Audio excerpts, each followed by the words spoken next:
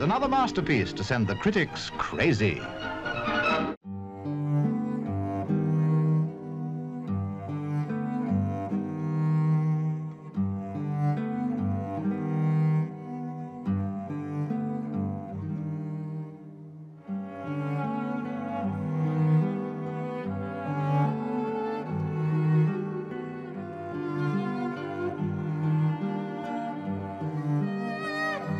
Guernica has become and is still sort of used constantly in all kinds of contexts as the form we have for thinking about the nature of death under bombing.